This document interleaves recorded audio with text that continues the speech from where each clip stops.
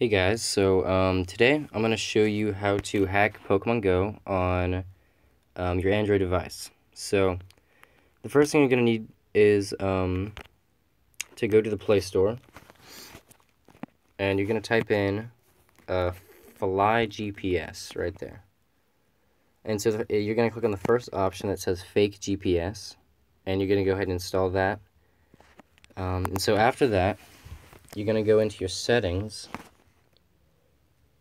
and you're going to scroll over to where it says System, Developer Options, go down, and to where you see Mock Location App, and tap on that, and it'll say Select Application, and you're going to go ahead and select Fly GPS.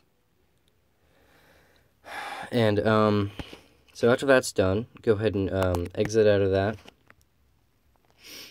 and go ahead and go into Fly GPS. So before you use this hack, you're going to want to go ahead and type in some really populated location where there's a lot of Pokestops, like Times Square, or like some beach. I don't know. But I'm going to go ahead and do this park across the street from my house. It's got quite a few Pokestops there, so I'm going to go ahead and tap there. It's going to come up with please select the menu. You're going to tap on that, GPS service run, and then you're going to go to the third option where it says joystick location mode for Pokemon. Okay, so after that, it'll say the service was started, and you can go ahead and tap on Pokemon Go.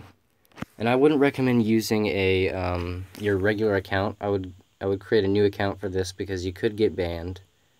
But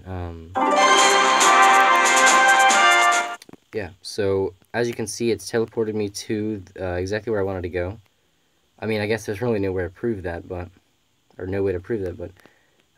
this is McCord Park, and so yeah, I'm gonna go ahead and show you that this actually works by using this joystick up at the top. You can move around with this. You can also set the speed. So as you can see, I can go ahead and grab a Pokestop. It works perfectly fine. But if you teleport like too many times, it won't work properly, so it won't set a good location. So let me go ahead and show you this actually works by teleporting to a new location. I'm just going to go to Sunshine Drive.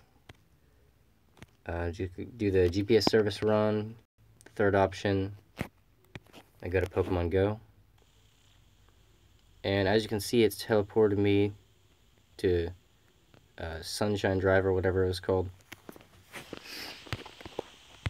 But I shouldn't be banned right now, but if you teleport to a big distance and you continue teleporting over long distances, you're probably going to get soft banned, which means you're going to have to wait 4 hours somewhere until it'll unban you, or you're going to have to spin a Pokestop just like this. Hold on.